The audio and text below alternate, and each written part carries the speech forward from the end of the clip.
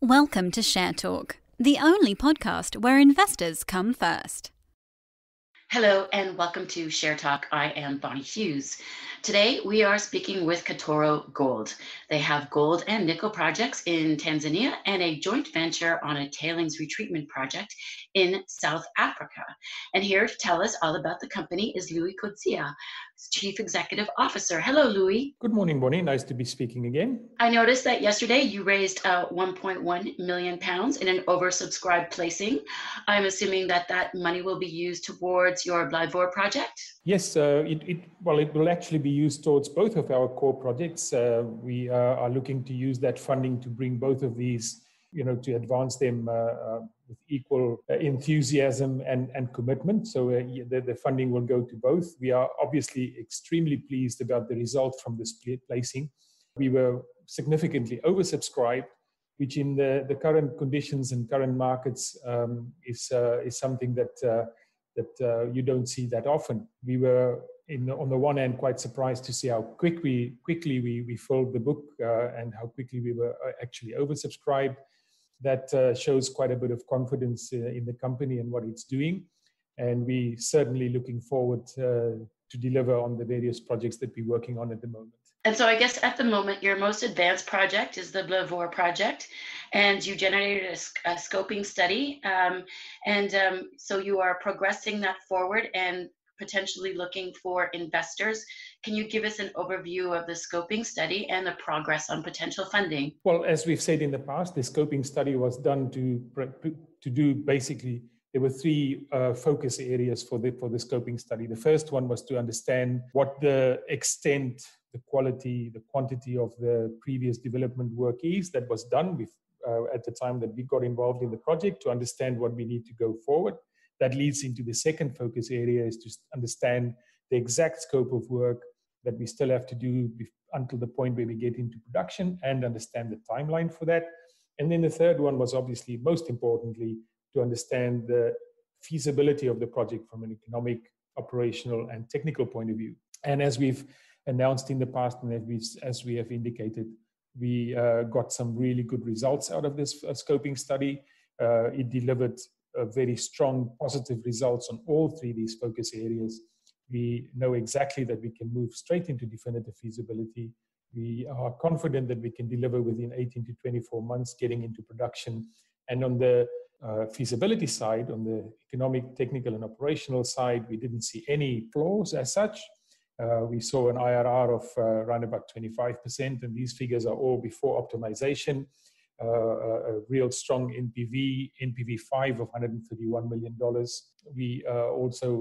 It also produced a fairly low or very competitive all-in sustaining cost, around about $700. So all in all, the scoping study gave us a very, very positive result. It showed that the project is very robust, and it provided us with a very strong baseline from where we could start to plan further work. As far as that is concerned, we're now moving ahead, continue with the feasibility work, the development work. We know exactly what we need to do. We know exactly what the timelines are involved.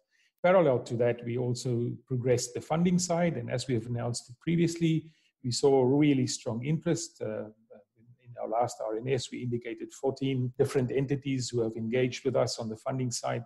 That's moving at pace at the moment.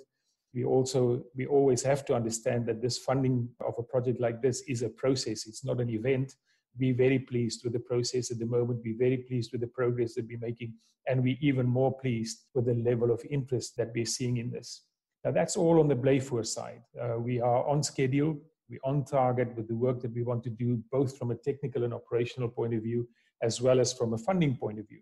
Parallel to that, and that is probably the most important part of the funding that we've just done, is to get Haneti to fire on all its cylinders as well, to move forward at equal pace to what we're doing on Blyvoor. So we are now in a position with a really good funding result that we announced yesterday to also get Haneti at that same level of progression of development. And we will see two really good projects develop alongside each other and moving forward at significant pace. Well, it was a very good opportunity for you to get involved with the Blyvoor project. Can you tell us how that occurred? Well, it's an opportunity that crossed our path towards the end of last year. We had a very careful look at it at that point in time. We were presented with a wealth of information in it, ticked all the boxes for us from an operational point of view, technical point of view, permitting point of view, a compliance, a regulatory point of view. It just stacked up. It is a resource of about 1.3 million ounces, average grade of about 0.3. It is permitted. It is compliant with regard to local requirements. It is ready to go. We just need to do the development work that takes us from where we are now to get it into production.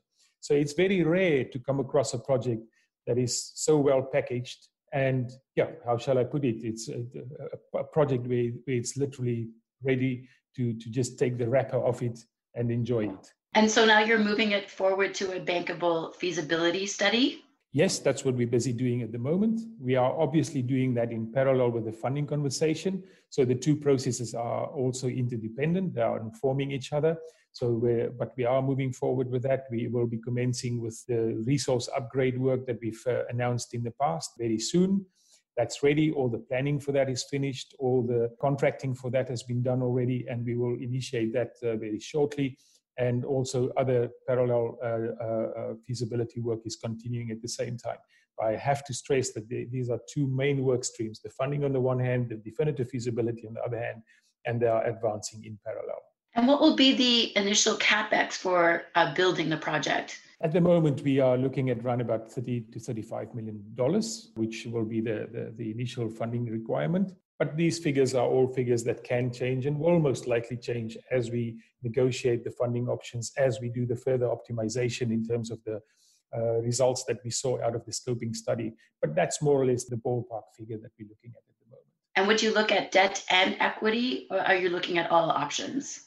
Well, the fortunate thing that we have is that we are really in a good position where we can be very flexible in terms of the financial solution or the funding solution that we develop for this. So we can accommodate either debt or equity or both. Our first choice would obviously be to see how much we can fund this, or to what extent, how far we can actually fund this in debt before we make use of equity. And would you look at a streaming or a royalty? As I've said just now, we are able to look at all funding instruments, all funding solutions, and we are indeed looking at all of those at this point in time. And what is really good for us is that the entities that we are engaged with in discussion provides or represents all the various funding instruments applicable or appropriate for a project like this. So we are really in a good position that we don't only have a wide variety of funding opportunities, but also a very diverse representation of different funding instruments. Well, the good thing about having 14 people interested or 14 groups interested is that you have a lot of competition and therefore can probably get much better terms on any deal that is done.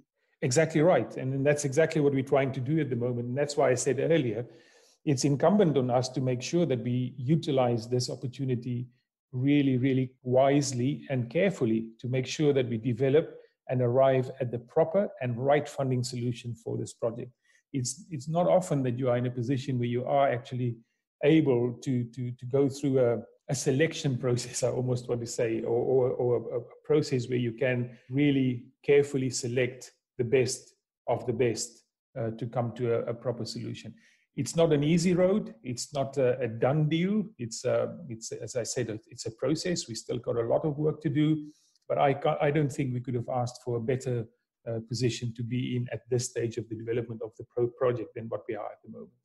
Well, with potential revenue generation of $992 million US, I'm sure that has generated a lot of interest in the project. It has indeed.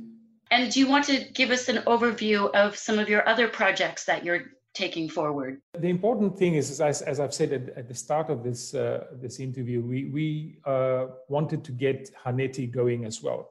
Haneti has been sort of the orphan for a while now, while we were getting Blyvoor up and running. Blyvoor is up and running. It's gaining in momentum by the day.